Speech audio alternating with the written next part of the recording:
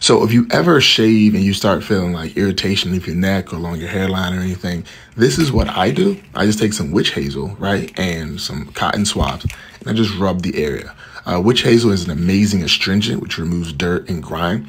So even if I use soap, like black soap, for some reason it still has like dirt that I don't know why. And you see it right there's just a little bit of dirt.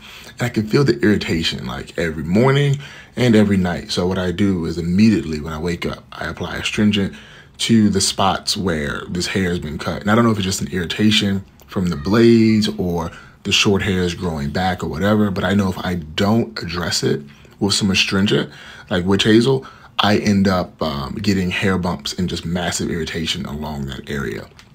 So you can use rubbing alcohol as well, but I've been using witch hazel for the longest time. It's super natural, it smells good, and it's just amazing. Try it.